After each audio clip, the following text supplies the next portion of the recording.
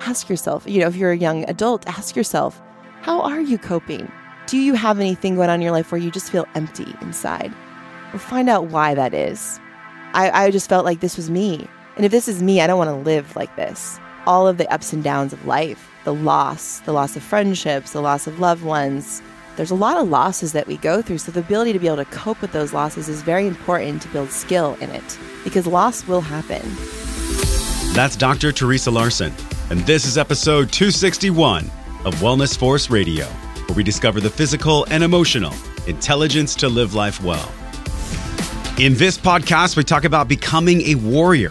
Whether you're a man, woman, mother, or father, it doesn't matter. We all face universal challenges, don't we, when it comes to living our life well, especially in this modern, fast-paced, sometimes disconnected world. So in order for us to connect with the warrior that lives inside of us, sometimes we need the right fuel source, a story from a warrior who has gone through a threshold after threshold of growth and pain to bring back the lessons. This true archetype of the warrior does not happen easy. And we all have this warrior inside of us. And this is why today I'm both thrilled and honored to welcome Dr. Theresa Larson to the podcast. This was a really touching episode for me. It's been over a year since I've read a book that moved me so much emotionally, like Dr. Theresa's book. It's called Warrior. A former U.S. Marine platoon commander. She's a doctor of physical therapy. She's a CrossFit coach and a mom. She wrote this book, and this podcast is so close to my heart. I am 100% confident you're going to feel a deep well of inspiration and a new perspective on what it means to be a warrior. We talk about Dr. Theresa's childhood imprinting, how the loss of her mother drove an eating disorder, this bulimia that led her to chase achievement in high school and college, which then took her to the military, where she came face to face with what she called her darkest demon, to learn what it took to love herself, to truly love and accept herself, and how that led her to step into her power to care for others as a doctor of physical therapy. We talk about addiction and healthy boundaries. We also explore the skill sets required to live and embrace our present moment, which is the most important thing. This is the crazy part about life. I know you can relate to this, where you have the desire to be in the present moment, not be distracted, connect with the people you care about, yet health and responsibilities and stress and bills and calendar appointments and everything else starts piling up so fast that the present moment becomes a thing of the past. Well, the bedrock, the foundation, the ground floor of being in the present moment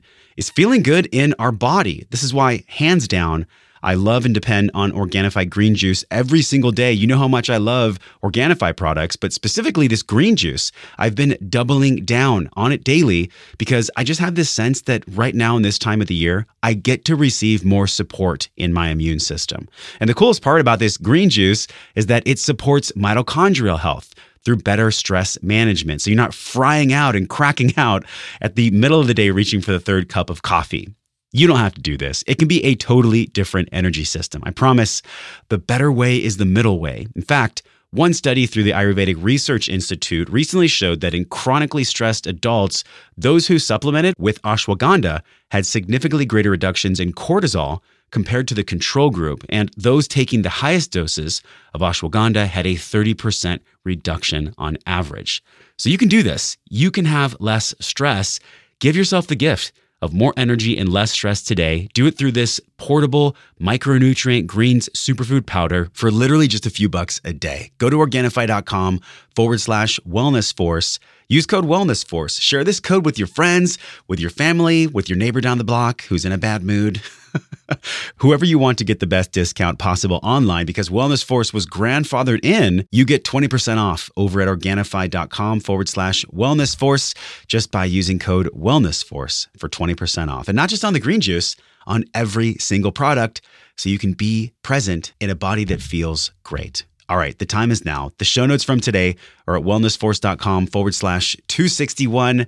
Do not miss the opportunity to learn more about Dr. Theresa Larson. Pick up a copy of Warrior. Use her story as a mirror of your own warrior's journey. So now let's take a deep breath in. This might be the first time the entire day where you're taking a deep breath. Take a quick breath break. Breathe in for 5.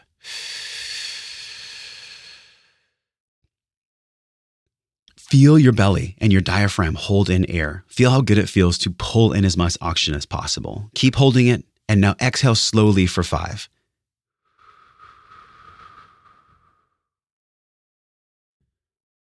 Just know that your breath break is always there for you.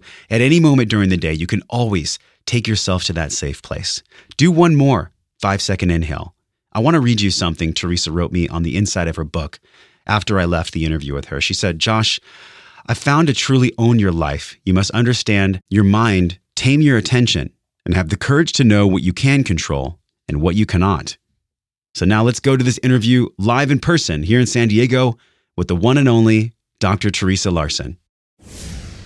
This is such a special moment for me. I talked to you on the phone 3 times leading up to this podcast, and I wrote a bio for you. It's not scripted from anything from your publishers or anything else, but I wrote one based on what you made me feel from your book and your path, and I'd love to read it. My guest today is a doctor of physical therapy, former Marine Corps engineer, and a combat veteran, and the author of Warrior, a memoir spotlighting one woman's powerful and touching story where mindset, self-love, and overcoming addiction is a lens for her readers to learn that true strength isn't always what it looks like. After battling bulimia on medical leave from the Marine Corps, her hero's journey took her to find wholeness, health, and happiness by doing the deepest and most intimate work possible to recover from her eating disorder. Now as a mother, wife, speaker, and wellness influencer who is rapidly rising to be a top voice at the intersection of mental health and movement, her story is that of perseverance and success, of a woman who's a model for everyone struggling to conquer their own demons. She believes that asking for help is not an act of weakness, rather an act of courage, and if we choose, that is what we can truly be a warrior through. Dr. Theresa Larson, welcome to Wellness Force. Thank you, Josh. I'm very excited. That was a amazing intro. Thank you. You brought it out of me. I have been so looking forward to this. I actually was sick recently, so this is like the coolest moment for me, being 100% getting to be able to do a deep dive, a drop-in with you on all things, not just mental health, but also this concept of being a warrior. A warrior is a phrase that's thrown around in wellness and I guess just maybe in media and marketing in the world, but like the true definition of a warrior, as you talk about in your book, is somebody who's open to being vulnerable. Yes. The true warrior leads with their heart and with the sword. I'd like to start our conversation, though. Your TEDx was awesome. We're going to link this in the show notes. Can I preface that my TEDx was, so it was 8 weeks after I gave birth to my first kid, which I only have one, but it was a nutty time. My brain was like so swarming with hormones and just lack of sleep. And I was like, what am I doing? How am I going to remember what to say on stage? Because the first 8 weeks of my life was all baby, of his life was all baby. Yes. So it was, that was a huge, another like undertaking, not just a TEDx, but like I have a kid now and a business, and how am I going to talk for 20 minutes without my notes? Yes. But like a warrior, you did it anyways. Yeah, I was like, screw it. We're going to do it. One thing you said, and I think it's a beautiful jumping off point for us. You said the definition of a warrior is taking ownership for yourself. Yes. Can you talk about that? Yeah. So, that was the more when I wrote my story and have started to talk about it, this concept of warrior is thrown around. And a lot of it's around like war heroes and Navy SEALs and professional athletes. And in my eyes, honestly, because I've been both, I've been in war and I've been a professional athlete, and those aren't what make me a warrior. Those aren't what make me a good person or cool. It's the fact that I am taking ownership of my life, my thoughts, how I act, how I treat people, how I mother, how I am a wife to my husband, all aspects. And in my story, the first, step of taking ownership was the asking for help. So that is what a warrior means. Yeah. And anyone can be that, but not everyone is that, because people are disconnected. And also because the choice of raising one's hand and saying like, hey, I actually need help right now, especially from my upbringing. I mean, I was like East County, San Diego, raised where you didn't talk about your feelings. You play football, and if something hurts, you throw dirt and you get back out there. You never complain. You never show weakness. This construct that we're seeing now is totally different. And I feel like you truly are one of these voices that is talking to men and women about the power of authenticity and how it actually is a stroke of power. Authenticity and vulnerability are a stroke of power. It's not something to be shameful about or put into a darkness. No, you can be an extremely however you define success, right? Like whether you define it by money, fame, whatever it is, the authentic layer to you has to be there of admitting when you need help with something. It can't just be, you can't be all facade. That's not success. If you make a ton of money, but you really don't know yourself and you're unhealthy, then that's not really success. I felt, or if you're just all about fame, right? And there's no depth to you and you're not willing to share with your own wife or husband the fact that you're struggling with your time, or that you can't even tell them you love them on a daily basis, then you're not successful.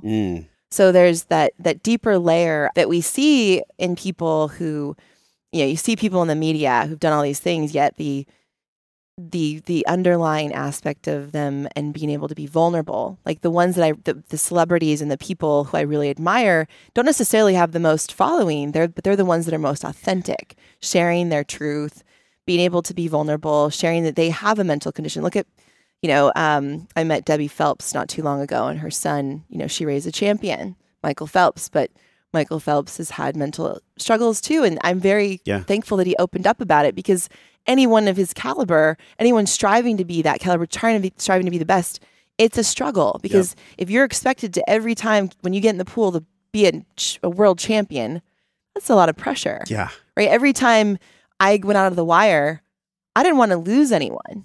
It's a lot of pressure. No one in their right mind isn't going to struggle with that kind of pressure. But it's the support of the community and being able to, for me as a Marine, the support of a condition like I had, I waited a long time to ask for help. But people shouldn't have to wait that long. Yeah. There should be support already there for these individuals who are going to war, for these individuals that are, as we grow up and get into sports, like the ability to teach our children how to cope well. That should be there. It shouldn't be like you can be extremely successful and extremely vulnerable. Like they don't have to be separate. And that's the thing, like, I find more power the more vulnerable I am, and the more real I am. Let's cut the bullshit out and actually talk about real stuff. Yeah. Like I am successful, but I also struggle. And I would say that's the case for most high achievers. If you look at anyone that's ever created anything meaningful, they've had to go through their shit. Yeah. But what's fascinating to me is we look at the kind of stigma around mental health. And I was looking at some research earlier today. 30 million people of all ages and genders suffer from eating disorder in the U.S. But eating disorders really, all seeds of addiction start in the garden of childhood. The imprinting from 0 to 7, like that's where all addiction is really planted. And this is really what happened for you, for all people that have some type of an addiction that they move away from, that they transcend. And it happened like you were, I think, in a log cabin as a young girl. And grew up in a log cabin. You had this like, where was the log cabin? So it was in a small town called Woodway outside of Seattle, Washington. Yeah. Yeah. You were there, and two brothers, your mother, your father, he was a commodities broker before. And you had this environment that started really early where it was about kind of achievement, and it was about like being not on an echelon of perfection, but it was about achievement. How early in your life did you know that when you achieved, you were loved? Well, from what I can remember, it's, I started in sports when I was, like 4 or 5, like running and playing basketball. What were you doing when you were 4? Okay. Like basketball. Yeah. Co-ed basketball, which was great. And then running cross country. I basically did what my brothers did. But it wasn't until like the memories of it, when my mother passed away. I think that's when I was 10 when that happened, when I really started to feel like there's a lot of pressure on me. I think she was a good balance in my family of, I don't care if you win or lose, just go and do it and have fun. My dad, on the other hand, was a little bit different. It's like, no, you're going to go for A's. You're going to get A's. If you don't get A's, why? You don't do well in sports, we'll practice more. Like, I want to see you be successful there. So I think that the fact that there wasn't that balance mother-father anymore was where I started to feel the pressure. And I started to feel that pressure. I talked a little bit about it in my book. Like I actually had to stand up to my dad a number of times And he did come through in the end of, wow, okay, I'm actually not helping my daughter. Yeah. But it took a little while. It took me kind of being the squeaky wheel and like, you know, summing up the courage to confront him, because he was tough. He kind of ruled our house with tough love. Yeah, you said he ran the family as if it was a military unit, right? Mm-hmm. Did he run it the same way when your mom was still around, or was that different when she was around? It was different. It was different. My mom struggled with breast cancer for 6 years. 6 years of my 10 years I knew her. Yeah. So it was different. There was 6 years of my life we spent going to medical appointments and making sure she was comfortable at home and caring for her. Essentially, my dad and I cared for her. My brothers were around, but they were, getting into their early teens. So sports and friends were, and I don't actually remember them a lot during those earlier years, just because I was really little. But it was my dad and I, my mom, taking care of my mom. And there was a sense of, my mom was his everything. So we threw our time and energy into her. And I would run so he had a vending business. When my mom got sick, he started a vending business so he could be home with her during the day.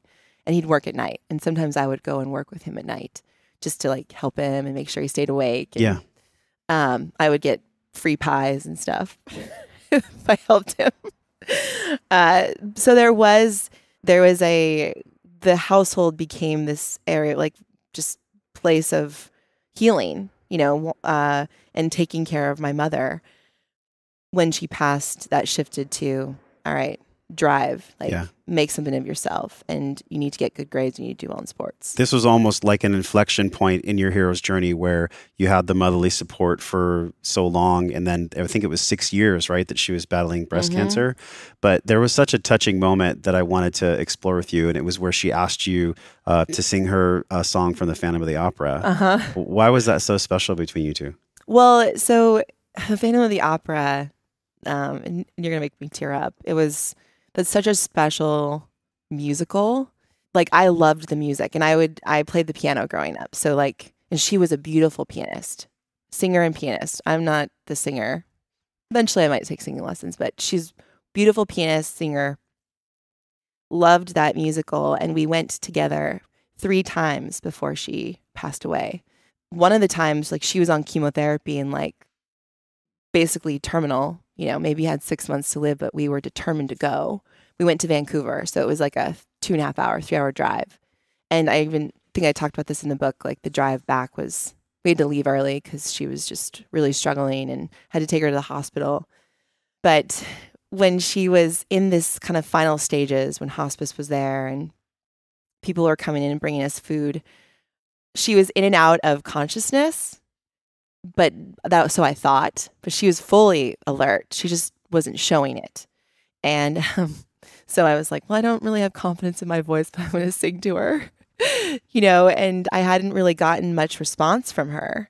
But I was like, I'm just going to sit here and sing. And, the one song that really was touching was Wishing You Were Somehow Here Again, which is what I ended up playing after she passed away too for a number of years. It was just a beautiful song. And no one can not cry if they've ever lost someone close to them with that song. It's a beautiful song. But I remember singing to her and finishing. And kind of it was only me in the house and her. And she woke up and smiled. And I was super stoked about that. But also oh, she heard me. She wasn't actually Did I sing well enough? So I was picturing that, and there's so many touching moments in the book that I want to go over with you. But after she passed, she said something that I think rings true for a lot of people, and it's also hard to swallow. It's hard to accept. And she told you, Theresa, life is not fair, but you must keep moving forward. Mm-hmm. And for me, the gravitas of that was sometimes really crazy shit happens in this world, and people that we care about deeply, that we love the most in the world, leave, and life isn't fair. How often do you pull upon what she told you in your life since then? All the time, actually. Because to say my life doesn't have struggle now, it's not true. It does. Every week there's something, or every day there can be something. But in those moments, there have been moments when I don't feel like, especially when I was in my recovery phase of facing the Marine Corps and asking for help. It wasn't easy doing that. It was just an uphill battle just because of the lack of understanding. I mean, even if you share your story, you know, society doesn't understand eating disorders. And not that I talk about those exclusively anymore. It's all of the ups and downs of life, the loss of friendships, the loss of loved ones. There's a lot of losses that we go through. So the ability to be able to cope with those losses is very important to build skill in it, because loss will happen. And there have been times in my life I haven't wanted to go on. Like, I've been so blinded by my perspective, my lack of perspective, that I haven't wanted to go on. And her voice always comes through. It's like, it has to. There's no choice. And it's, you know, actually in the last couple of months, with the companies I'm working with, there's been a couple companies that have had suicides. You know, someone in a local gym committed suicide. Like, it's out there. People are taking their own life. And I don't care if people don't like this message, but it's selfish to take your own life. God gave you this life. You were given this life as a gift. I don't care what you believe in, but you've been given this life. Respect it. There is a way out. And so even when my darkest moments of when I felt, yeah, what am I doing here? Life has to go on. You'll figure it out. Like, there is hope. Give it a day. Take a breath. Like, there are coping skills I have now, but it's selfish to take your own life. Not everyone has the coping skills, which is why you do some of the work that you do to teach them these coping skills. And I mean, Anthony Bourdain, Kate Spade, like, we're seeing people take their life way too early. And it's because I don't think they have the skills, or maybe they've been able to learn them, but they've rejected the skills at some point. Going back to the seeds being sown in childhood of, like, that's where all addiction comes from. For you and for so many millions of people, 30+ million people in America, it really came from needing something that wasn't given. There was something in that phase of life where, going throughout school, I think you mentioned, you kind of felt like an outsider. It wasn't until you found softball that you really found your lane, found your power. What do you think you truly needed in that time? Well, I needed to be seen, you know? I think that was, as a kid, again, the shift happened after my mother passed away. I went from being this really kind of outgoing little girl to pretty much more introverted. I'd play, which was a shocker to me. I was like, how is she a speaker and an author and she's an introvert? I would play like Teenage Mutant Ninja Turtles on my own with a couple of friends. You know, I'd go from being, you know, the life of the party to this very quiet, withdrawn little girl. But I needed to find, you know, as a young person growing up, I thrived off of accomplishment. I got that feedback from my family. Whoa, you're like the best basketball player in the Metro League. You're getting so much attention. You could do this with your life. You know, you're going to do something with yourself. Think big, but you got to practice all the time. So when I started softball, I'm a pitcher. So it was like, there I am on my own, just me and the catcher. Yeah. You know, and it was like a game within a game. That's what it was. That's the pitcher and catcher relationship. You said it felt like an island, like it was a place where you could be in control. Yes, it was. You can, especially if you're really, really good at what you do. And I drove myself to be the best because I liked that control. And but it gave me affirmation too that I was good. You know, like I can make something of myself. It made my dad proud. It made my classmates proud. It gave me friends, superficial or not. It gave me friends. And that led me into high school where, I was kind of known as the jock and really good at sports, softball, cross country, basketball. But I really still wasn't, you know, I didn't know how to love myself or take care of myself still because it was built off of this needing to win and needing to be the best. So you can imagine what that's like if you don't win. Your day is ruined. Like, my day was ruined. I felt horrible, sick to my stomach, my heart sinking. Like, so I had to win, and I had to have people saying good things about me. And, you know, that just doesn't go away. Like, I am on a journey, and I think any athlete who's who's really driven to be the best can relate to this, because you see a lot of athletes when they're done playing, they kind of lose themselves and they don't know who they are after being a Marine. What are you doing? Like, I went through these big things where I had to shift into something different. But all the while, I'm the same human being, the same caring, introverted, loving human being. I just didn't know that when I was young. I didn't know that I was more than just what I looked like and what I accomplished. It's almost like the part of the identity that's deeply embedded in the brain has to relearn itself. Like, you went through 3 big identity transitions. Yeah. Oh, yeah. So being the athlete and then doing this incredible Fit for Life challenge. By the way, was that Bill Phillips? That was the Body for Life. Body for Life? We call it Fit for Life because of the copyright of the name. And then military, and then now physical therapist, doctor of physical therapy, and a mom. But let's go back to the Fit for Life, because that really was where, like, kind of the demon came out from the book. It was like doing that challenge is where the demon really started to get its roots. Well, you see this in the fitness industry. I found, like, when I got to college and I started this program, and really it started out of good faith. Like, my dad needed help. Yeah. My dad had lost the love of his life. He was on his own. He was actually transitioning to go into the seminary. Seminary is where they were priests. Yeah. He became a second vocation Catholic priest, which is very rare. But he was like 45 pounds overweight. But for a really big, tall guy, like, you really couldn't tell too much. Like, he didn't look obese, but he definitely he didn't feel good. So my brothers and I were like, let's do this Body for Life program. And I was like, cool. And so for Christmas, we all gave each other supplements. I was like, I literally have the best photo. We even had a family photo shoot, like, where we all got tan. And, like, that's how obsessed my family got with this Body for Life challenge. All of us. Yeah. I just so happened to be the one that won. But I felt like my dad deserved it, because he dropped so much weight, felt like an athlete again, kind of got a purpose back for himself, which he needed. But yes, the eating demon, what I learned from the program was, oh my gosh, you can change your body so quickly through food and exercise. And I didn't really know how to exercise. It's not like my college strength and conditioning coach, he probably is going to be listening to this because he didn't really teach me too much. I'll be honest. He knows way more now than he did. Yeah. But like, strength and conditioning was, all right, we're gonna do 1 set of 10 reps of everything. So that was the strength and conditioning. So I did the Body for Life with my collegiate softball stuff, with the Marine Corps training, on top of eating 6 meals a day. Like, I was obsessed. Yeah. I did the whole EAS thing, and I changed. I mean, I got super lean. I put on lean body mass, did fitness modeling for EAS and Muscle Milk. And so that was where the obsession, and I started to do the, free meal. I was like, oh my gosh, this free days.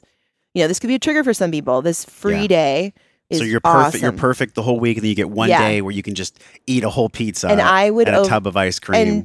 And that was really awesome initially. And then it wasn't, because I overdid it. Like, my friends, I got my friends on it. We would, like, eat till we wanted to puke.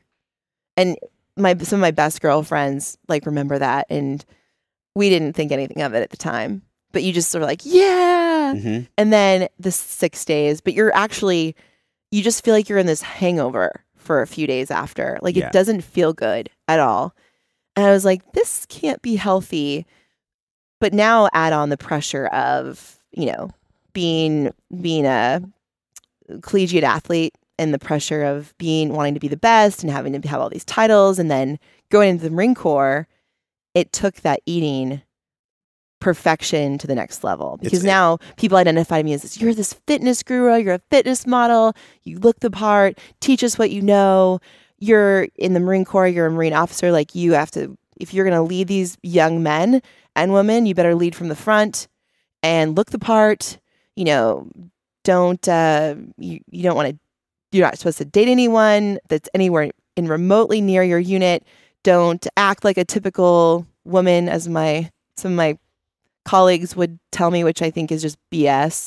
There was just all this, like, information I was getting. Don't be the stereotypical woman, Okay, what does that mean? It's almost like the more pressure, though, the more responsibility that someone has who might have like the beginnings of any kind of addiction. We're just talking about the food one now, but the more pressure that a human being has, the more it exacerbates that kind of undealt with demon. So you went from, you know, achieving in collegiate sports to like, I think you got an award as well. And so people were looking up to you. So that added to the pressure. And then you got to the military and here you are in command of people. Yeah. So where did you go in your heart?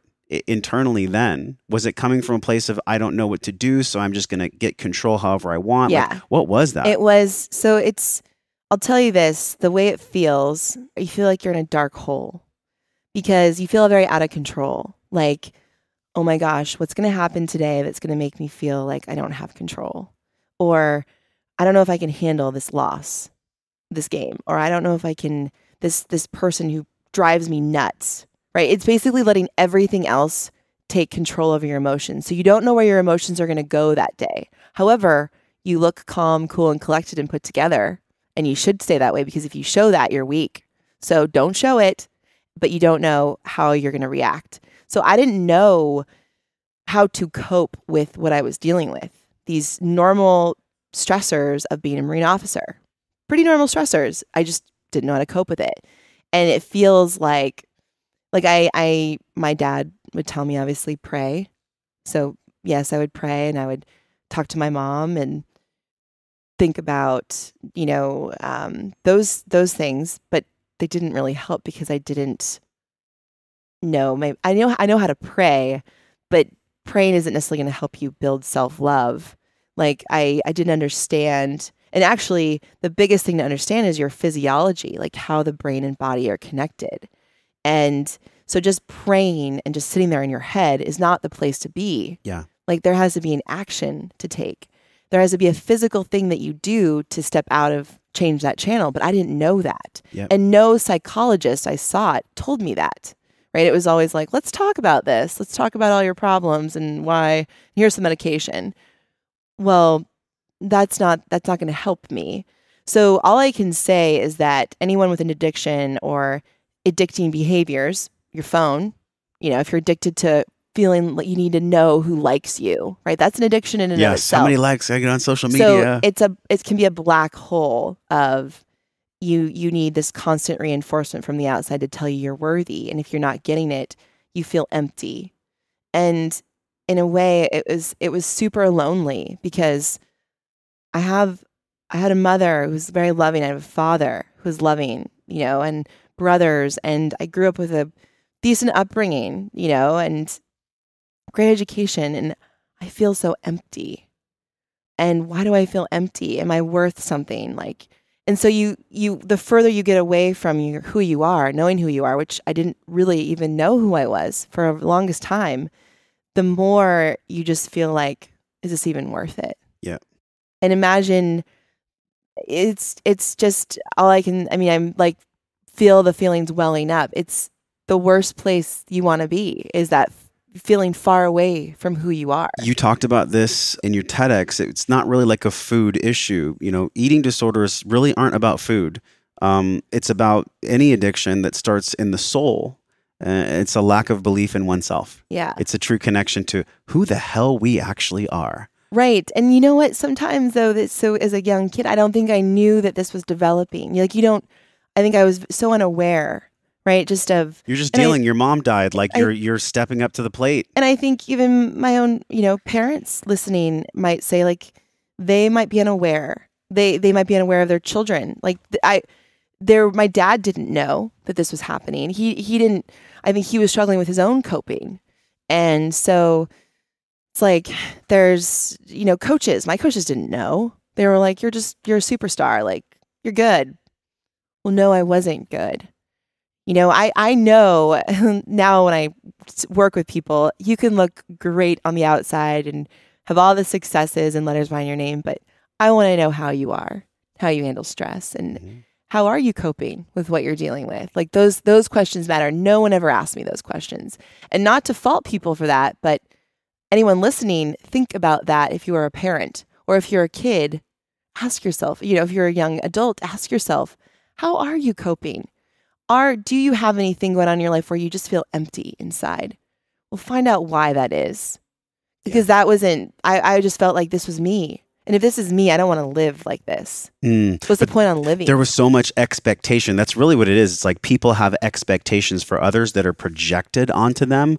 When you were at the trail end of your military career, there was this moment where you were like, okay, I actually need help. You were on the phone with your doctor from Villanova, your old doctor. And she said, you can't heal yourself in a combat zone.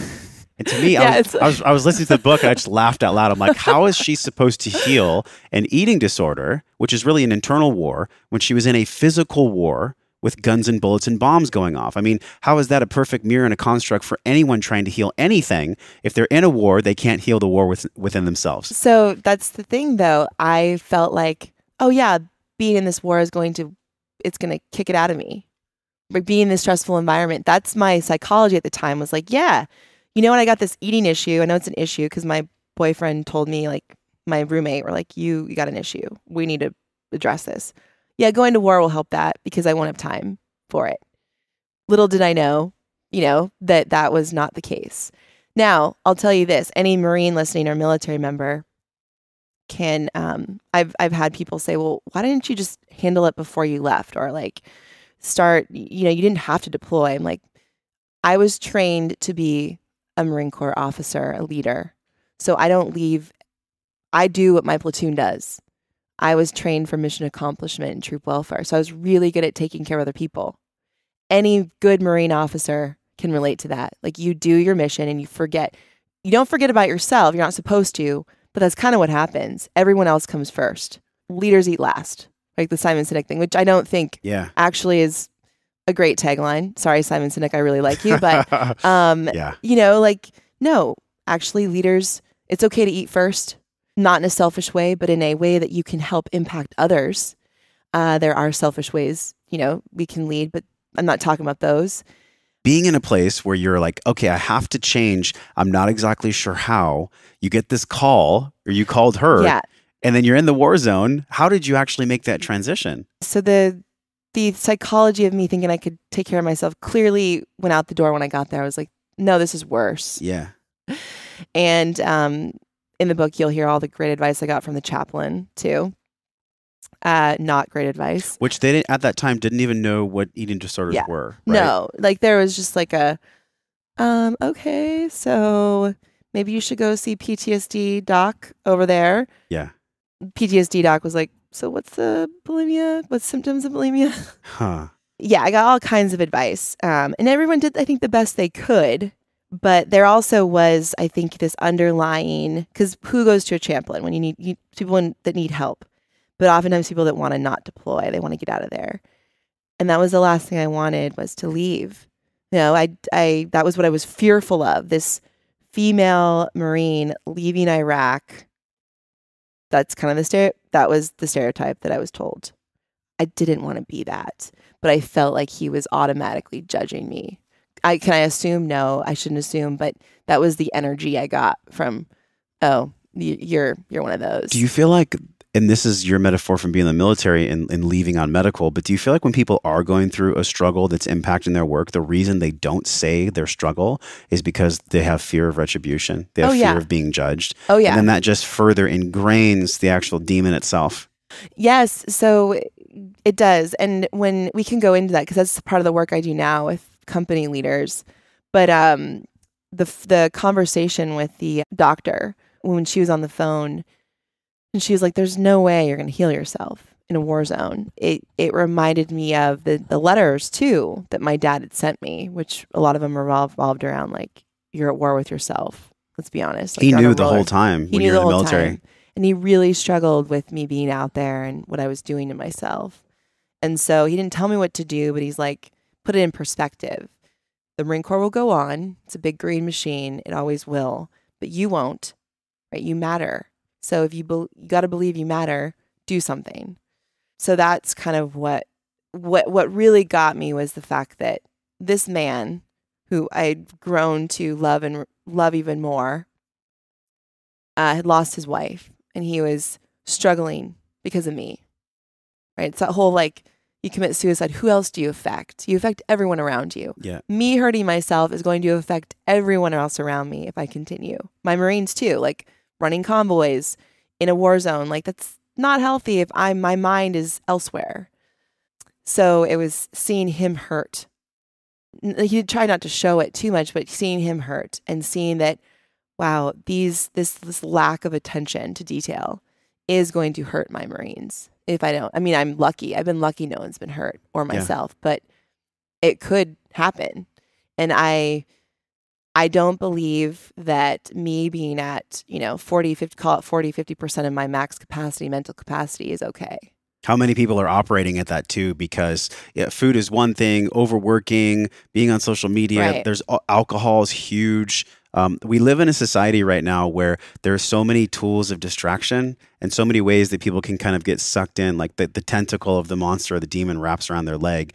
And there's almost like this, well, if my will says I can keep going, then I will. Until one moment when the wheels totally fall off the wagon. But there's a narrative that people tell themselves. And you actually told yourself this too. You're like, you know what? I can do this. I'm not going to ask for help. I'm a warrior. And it's interesting how the warrior reframed from, I'm only a warrior if I don't need any help because warriors don't need help, versus I'm a warrior and warriors ask for help. Yeah. When did that shift actually occur? Like, when did you get clarity on that shift? So when I came home, after I got home, I talked to a friend of mine who was a JAG officer. He was a judge advocate. He's a lawyer in the Marine Corps. Those guys and gals see so much crazy stuff. But he put it in perspective for me. He was like, Theresa, let's put it this way. You had the courage to, because I was, standing in front of my commander and he's like, you're a disappointment. Like, why would you do this to me? That kind of BS. It's like, do this to you? Like, there are plenty of other officers that could take my place. I knew that, but I'm not going to say that to a lieutenant colonel as a young lieutenant. So my judge advocate friend told me, he's like, it took courage to do that. And that is a sign of strength. More Marines need to learn to do that, because a lot of the problems that we deal with in the legal system is because people are they can't ask for help and they're wanting to do it on their own. They're too hard-headed. And he's like, I want you to know that even though you're going to be put under fire right now and like people are going to tell you all kinds of things and there's lots of rumors about you now, just know that what you did took a lot of courage, and that's what a leader should do. And so it just, I think hearing that from my friend versus just family, like my dad was really proud of me. My older brother at the time he was very empathetic, but hearing that from a friend from afar was just like, okay, just keep that message in my mind. Remember that. The journey of healing addiction, it's like, in a way, I'd love your thoughts on this. It's almost like the actual awareness of it never goes away, because once you're aware of the addiction being there can always be a backsliding if one doesn't do their work, if one doesn't stay on point. How do you stay on point for you now? Like, what keeps you centered and keeps you far away from ever going to addiction again, for the people that are listening that might be struggling with addiction or might be recovering? Yeah. So addiction is all around us, especially with tech, right? And food. Food is an easy access. Like, it is the easiest. And we have to do it all day long. Right. So what keeps me centered is things like little simple things, like where am I spending my time? Like my time, and it's all based around physical action. So where am I spending my time? Like, the work I do has to be something that fills my cup. And there has to be, since I'm introverted, even though I have these big moments of extroverted energy, I need to have the balance of the quiet. So where I spend my time, I don't mess around with my evenings and mornings. Those polar times of the day are huge. That means shutting off my phone at a certain point. I don't turn it on until a certain point. I don't look at it after a certain point. Social media I only have access to that a number of times a day. Like, and it's not like, I think I spend a max of like 15 to 20 minutes on it. Because I use if I have to put something out, it's based on a program. I'm not sitting there just scrolling. Yeah. I can't do that. So I have boundaries around that. My attention, I don't want my attention to be there. My attention needs to be on myself and what I'm doing for my family and my work. So those are the things that cause distraction. So my time is spent on the things I love, and the mornings and evenings are with those I love. So my husband and son, so I can be centered and focused on them. and my attention. So it's a lot of my work now is done because every day there's conflict that comes up. There's always a problem or a conflict, good and bad, that's going to come up. So it's really how I handle it. How effectively can I move past hard things, whether it's a relationship or a business deal or being able to put this thing in its place. It's how I react to it that matters. So my work, my internal work, and the breath work I do, the reading I do, the writing I do, which is all part of my morning routine. I do have a morning routine that I do without my phone. I write, I listen to an audiobook or read my book. Actually, the book I'm reading is called The Darkest Soul right now. And it's by a veteran. And I can't actually remember his name at the time because it's not like a normal name. But I read, I write, and I do my breath work. And that sets me up for my day.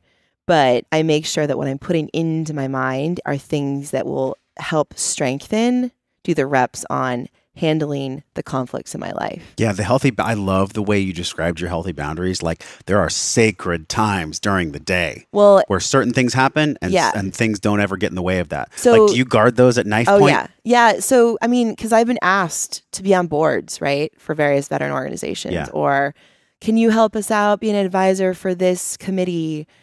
Like, when is it? At night? Nope. Not doing it. Like, oh, you want to go hang out and have a drink? Well, I'm not currently drinking, but no, like I don't want to actually be out typically unless I really, really, really like you. Yeah. You'll know. Yes. But it's weekends. Like what am I doing? Like I just did a talk in Columbus. That had to be really meaningful for me to go out there. And it's a quick turnaround because I don't want to miss my son's bedtime too many times or in the mornings. The time I have with him, those times are so sacred. You don't know if you have tomorrow.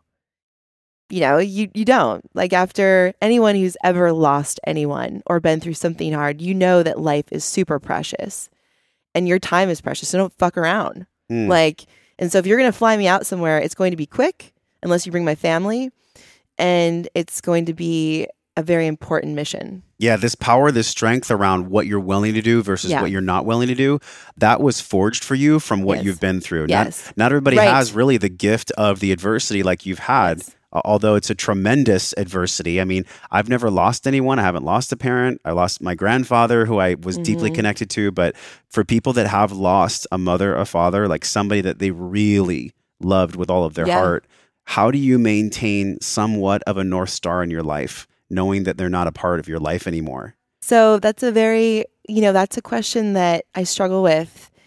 I have to be the North Star for myself. Like I get sad sometimes because I have a son, and it really brings up, man, I see friends of mine, like their moms are coming into town to help them with their babies, and, grandpa and grandma are around, and I have wonderful in-laws who come and love Magnus and love me. I miss my own parents. So I have those breakdown moments of like, man, I really wish they were here to see him. And so I still have a lot of grieving that I'm doing around them. But what I do center my focus on is the fact that I had them. And I have wonderful pictures of them. And I have stories of them. And they're in me.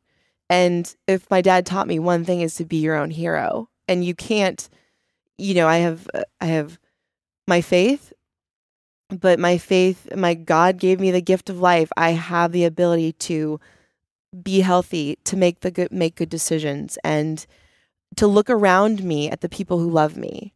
So my husband can't make me happy. I'm happy with him. I can be the only one to make me happy. I don't need my mother and father here to parent my child. Would I love them here? They are here, but I am happy that they gave me tools to be a good mother. I don't read any freaking books about parenthood either. I'm just like figuring it out. But I think that's almost better. It's yes. Like, yeah, we're good. He's alive. He's eating well. Man, we're good. Theresa, this is why I was so thrilled and honored to talk with you, because this conversation about the truth, uniquely your truth, anyone's listening who their truth is, this concept that you talked about at the very end of the book, And everyone's going to read this book. It's going to be linked in the show notes. We're going to be doing a Q&A about your book in the Wellness Force community. Like, there's so many lessons about this book. But one of the phrases that really hit me when I felt emotional when you were sharing right now is that you embrace vulnerability now more than ever. You said, I pull from a reservoir deep within inside myself. We all face wars inside of us.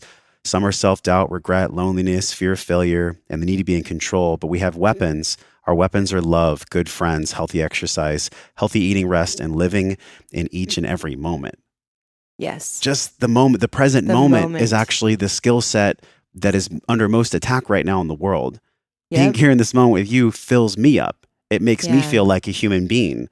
Yep. How do people cultivate the skill of the present moment so that they can have some tools to fight the war? I mean, really, we're warriors here in this modern world. Well, they have to let go of distraction. You know, life is chaotic as it is. So the things that will distract us the most are technology. So put those away. You know, don't have them on the dinner table. Don't be on your phone when you go out to lunch with your family or whatever. Like, have those things away. And then when you're doing a task, whatever task it is, it could be cleaning a freaking toilet or doing the dishes, be doing just that task. You know, stop the mothers will say, I'm great at multitasking. Well, multitasking actually makes you really ineffective and really scatterbrained. I am the first to admit that. I feel like a freaking crazy person when I'm multitasking.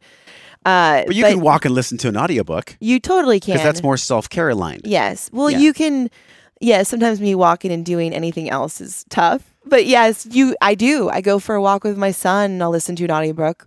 Or even better, I just talk with him and we look at diggers and, you know, big trees and all the weird things that he's seeing now and amazing things. But I think the key is like, clear your attention. When you're feeling overwhelmed, look at your surroundings. It's like, look at survival. Like, think about yourself. Like, imagine yourself in the woods and, you know, you're a freaking prey. You're an animal of prey. Like, people are probably hunting you. Phones. Freaking, you know, so I'm saying that a lot now. This is the Marine. It's better than the F word. So we got, you know, people wanting something from you, traffic. You just clear those things away. Like, let those things go and be present with the person in front of you, because that dopamine response you're going to get is going to be so much greater than worrying about all of the tasks. Yeah. So but you can't just like expect that that's going to happen. Like you and me talking here, I can totally be thinking about a million other things, right? But I'm choosing to say no to those and saying, I want to focus here right now. This is why people love podcasting, because they're with us in the present moment. Yeah. We're all connecting in a present moment. And this is why community, you know, so many things we've heard from Gabor Mate, the opposite of addiction is human connection. We understand that for people to actually connect, it takes them to take a deep breath and drop into that connection, to not have their phone around. There's certain ways of being. You talk about these ways of being, and it's really cool. It's the 4 principles really that you talk about in your TEDx, and it's love. I mean, love. This is so beautiful because it's lead. What is the first one? Lead. Let's lead you first. Lead you first. Yep. You can't fill anybody else's cup if your cup is empty. Right. Yes. And the only way you're going to fill it up is by getting in touch with who you are, spending some time alone. You know, spending time alone doing nothing, just breathing. Maybe you write. Like sometimes I'll sit here and I'll write whatever's on my mind. And there's no clear sentences. It might be just a bunch of bullet points. Yeah. But just like, what do I want to write about? This is what's on my mind. Blah. You know, I love on the front of your journal it says pause. Yes. That's the word of the year for me, because it's part of the skillful way of reacting to things, right? We all have to react. It's how we react. But we pause before you send that message or say that thing or judge, right? Or assume. You make an ass out of yourself if you assume. That's very much helped me in business and in life. Like, you know, relationships are part of business, but I've definitely laid into people in my life based on just like, can we just get off our freaking phones for once? You know, let's put them down. Like, let's focus. However, there are times when, you know, my feedback, I've had to pause and just say, you know what, where's this person coming from first? This is probably why they're acting this way. Let's find out. Yeah. Before like judging them. Which leads to your second pillar. This is being open to change. I wrote down when I was looking at your video, seeking out help is a strength, breath, meditation, and slowing down. Sometimes being open to change means pausing to actually see what the change is. Yes. Giving yourself a chance. Giving it like waiting, being patient. Which is sometimes so hard. It's so hard. Like I look at business relationships. The relationships I cultivated 2 or 3 years ago are now coming to fruition, right? The things that we're doing together. Ain't that takes the truth? So much time. And so, you know, being able to be patient with that. The team I had 3 years ago is much different than the team I have now. Like the right people on the bus matter, but sometimes you don't know until you try. But most of the work we're doing now is because of relationships built back in the day. Yeah. And the compound interest of doing breath work every day is not going to just affect you that day. It may affect you a little, but it's the compound interest of doing it on a daily basis, the reps, right? The reps of writing, the reps of getting up at 5 to just spend some time alone before my little one gets up and I train and then I go into my day. It's the reps of saying no to sugar, which I'm now doing again. It's like, and how that's affected my brain and my body and how much clearer I feel. We're sitting here because of the testament to the compounding you're talking about. Yes. Anders Varner, I think episode 160 something on Wellness Force, we talked about how it was so hard for him to slow down. And he actually talked about you on that podcast. Yeah. Because he was like, if it wasn't for Dr. T, I wouldn't have learned about meditation. And I wouldn't be talking to him, and you and I wouldn't really be talking right now if it wasn't for that compounding. So I just want to put that on a spotlight. Like when we're doing work on ourselves, these reps, the meditation, the breathing, these aren't just things that are facades or that get to be placated. I mean, having a morning where you can do 30 minutes of meditation and 10 minutes of breath work, that can compound to a year later having a moment where you maybe call in the love of your life. Like all these things, we can't tell the future. Yeah. But those building blocks every single day, they're so powerful. They're so important. They are. And they are things that they will stand the test of time, no matter what changes in tech, right? Or whatever happens in the work I do, or my book, or what's happening with the book, or what's happening with my work, or with my growing family. Those will be principles that will be with me till the day I die. Like no drug, no cool new experience, or nothing is going to get in the way of that. It can't, because that is the premise of what keeps me healthy to do that work and helps me make decisions on, is this a bunch of fluff, or is this actually good for me? Which is the next one, that's vulnerability. Right. So LOVV for vulnerability, being open and courageous to share oneself. And that's all of oneself. The dirty, the dark, the not so sexy, like the real. Yeah. That's a skill set that could take a year of its own to just focus on vulnerability. Yes. Why did you choose that? I love the acronym, by the way. So, the love principles are key. It's key in my message, key in my life, actually, obviously. Vulnerability, because I have found especially through writing that memoir and then sharing my story I started sharing it with my adaptive athletes, the ones I coach. And when I shared my story with them for the first, I felt like kind of embarrassed because I'm like, I still kind of looked down on eating disorders and like, wow, I had an eating disorder. You lost your leg. Yeah. I felt like I was comparing it in my mind. That's rule number 1. Don't do that. You are a unique person. Your issues are your issues. You never know how someone else is struggling too. And usually physical wounds come with mental wounds too. And I don't think I knew and respected the level that invisible wounds, the toll they take on people. So by sharing my story with the adaptive athletes, they were like, oh my gosh, thank you so much. They didn't have any loss of respect for me. They were like, one of them was like, I struggle with alcoholism. Yeah, I struggle with depression. I've wanted to commit suicide a number of times. And so hearing that was like, wow, okay, maybe I need to start sharing this more, because then they felt more comfortable with me and started opening up. And through actually writing this, many people reached out and were like, now I'm asking for help. Yeah. Because I was scared. I feel like you have everything together. Like that's what people, it's so interesting. By no means do I want to ever act like I have everything together, and never yes. do I want to come across that way. I am a chaotic human being with all kinds of things. But you have these core pillars, these fundamentals that are based on love, that are based on self-care. Yeah. I'm real. I'm a real person. And so I think by me sharing my vulnerability, it was like, wow, she opened up about that in that way. I can do that because I'm really struggling and my life is also suffering, but I'm scared. But with fear, on the other side of that is courage. So that's why vulnerability is so important, because it's not like you have to share like a memoir with people. You don't have to do that.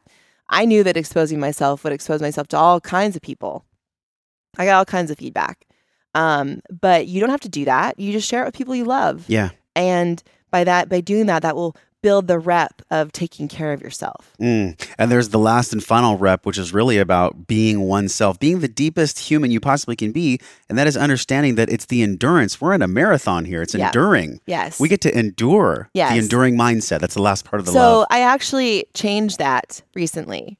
So I changed the E. Enduring mindset, I brought that up in the TED Talk because my good friend Lisa Moffat, she actually passed away from stage 4 adrenal cancer before I gave the talk.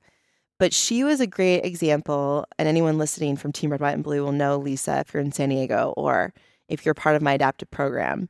She was a mother of 2, and she just she lived her life to the fullest. I mean, she wasn't scared of death, at least that she put on the outside. And I think everyone, there's a little bit of a fear there, but she just embraced life and had this mindset of not woe is me, but how can I serve my family and live the best life right now? And so that E was a testament to her. And I gave an example of her life in the talk. But since then, I've changed it to elasticity. And the reason why is because as a physical therapist, I work with bodies and movement and mindset and this concept of plasticity, right, and change, which is change in the body, neuroplasticity, change in the brain. And so I give people typically a rubber band to put around their wrist. And I'm like, okay, so this is an example of your tissue or your mind, like your brain waves. The rubber band is comfortable here on your wrist. It's comfortable in just the position it's in. But then you stretch it, right? It's getting a little uncomfortable. It's a little uncomfortable on your wrist. Maybe it's the tissue is uncomfortable. You let it go, goes back to its normal length. But you stretch it enough times, it starts to change, right? And depending on the tissue, bone, connective tissue, muscle, neurons, those, depends on the time it will take to change. The point being is that there can be change that happens. Yeah. But you have to do it every day. You have to think a certain way. Any type of, you want to change a certain way of thinking, then keep stretching your thinking in a different way. How does elasticity relate to love? So elasticity relates to love because the more you do those reps, those physical reps of, okay, my shoulder hurts. I'm not just going to let it sit here and hurt. I'm going to do something about it. That's self-love. Yeah. I'm taking time for my tissue. So it kind of pulls it, that's the part where I get really nerdy, I like the oxygen piece, and then the elasticity is oh yeah, let's get into tissue here, guys. I think it's really cool to know that your tissue can change. That hip pain that you have doesn't have to be there. You can start doing something about it. You don't have to wait for your doctor to throw you a bunch of pills. Yeah. There's stuff that you can do. And I think there's really power in knowing that tight tissue can change. Yeah. And I think as a warrior myself, I consider myself to be a wellness warrior. I think in our world, it takes, for all the mothers specifically listening, you have to be a warrior in this world. You have to have a shield that deflects distraction. You have to have the resources, the self-love, the self-worth to actually accomplish things. How do you define warrior now compared to when you wrote the book? Is it the same? So, the message has become a lot more clear. The book is my story, but because oftentimes I don't have, 3 or 4 hours talking to people about my story. It's 20 minutes, little snippets. or sometimes 10, or sometimes an hour. So, but a warrior is a similar concept to being your own hero. It's just taking ownership of your life. And in my line of work, that's through health. Health is wealth, right? So it's the same message. It's just become a little bit more clearly defined with the different groups I've talked to. You have Movement RX, which is where you help not just wounded warriors, but also regular men and women. Mm-hmm. And you also have the My New Normal podcast. Yes. Tell us about that podcast. So, I started it. So this is part of the introverted side of me. Why would you start a podcast when you're introverted? Good question. But I've run an adaptive strength and conditioning class for, 4 years now, and we've just moved the hub of it to 1904, across to 1904. So for 3 days. It used to be downtown San Diego. It was, but we changed it to here recently. We have a membership to it because we want to grow it. And there's 12.8% of our American population have a disability that could be adaptive, and we want to help those individuals. But I also know that I'm only one person. I have great coaches here. I want to be able to provide the education, the global education of why people need to be doing functional fitness and breath work in the adaptive community. And I don't want to do it where I have to travel all over the place. Like CrossFit asked me to do the adaptive course right back when they first started it. And I was just about to become a mother and just launching my book and launching this new business. And it was like, that doesn't fit with my energy. I don't actually want to travel around the globe spending hours teaching seminars. What I can do is have my class here, have an online course, and do this podcast where I can interview people.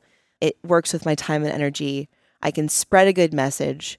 Yeah. And it works within the realm of how I do my work with Movement RX. And the My New Normal, the concept of that is really people that have gone through trauma or just change in general. General. Because typically the thing around it isn't like, what's your disability? We don't talk about what's your disability or necessarily what their adaptive need is. It's like they're in this new normal space. And the way you can really thrive in it is through accepting where you're at and being the best in it. And so these people I interview are people like yourself who've gone through these crazy changes in your life or traumas or injuries or loss and have chosen to thrive, chosen to adapt optimally. Because you'll adapt no matter what. But are you really adapting optimally? That's a choice. Are you thriving or are you just like surviving? Yeah. Because sometimes like a trauma will happen and people will choose, oh, well, that trauma happened because I'm supposed to be sad. The subconscious mind. I'm supposed to live my life broken and sick forever. But on this podcast, you explore how that's actually not true. You can reframe that. Yes. With certain strategies and real just heart-centered conversations. Yes. So it's been really fun to do. And it's actually my extension of Warrior 2, like other chapters. But now I get to tell other warrior stories and allow other people who haven't ever really shared their story with as much depth, the platform to do it. Yeah. So it's pretty exciting. For people that are listening that want to dig into your work, obviously we're linking the book, and I would love to invite you to Wellness Force for us to do a Q&A on this. I think that would be awesome. People would love to hear from you because the book touched me, and it's very rare for me to be touched so deeply by a book. We have a lot of health and wellness authors on the show, but your book, Warrior, it truly unpacks this physical and emotional intelligence, which is what we talk about on Wellness Force. And to be intelligent, it's 3 phases, right? It's the gathering of info, it's the applying of that info, and then lastly, most importantly, it's the embodiment. Yeah. It's what do I do? Do I have healthy boundaries? Things like this. So this has been truly an honorable experience for me. For people that want to go learn more about you, where do they go? So movement-rx.com is my company website. We've got our online programs that are great. The low back fix is one, the knee fix, the shoulder fix. Those are good. And then we also have in-person work here in San Diego if you ever need some physical therapy. But the other place you can look up stuff on Warrior and my podcast is drteresalarson.com.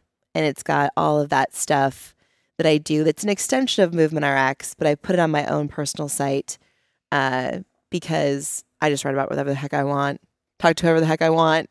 That's more fun. Yeah.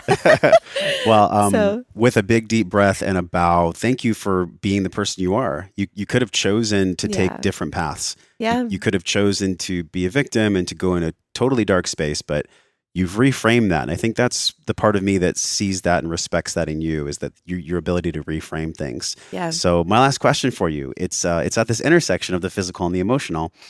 And it's really like the wellness aspect of why the heck we're even here in the first place. Yeah. How do you define wellness? Like as a mom, as a business owner, with all the things that you do, how do you see wellness? What's your definition of wellness?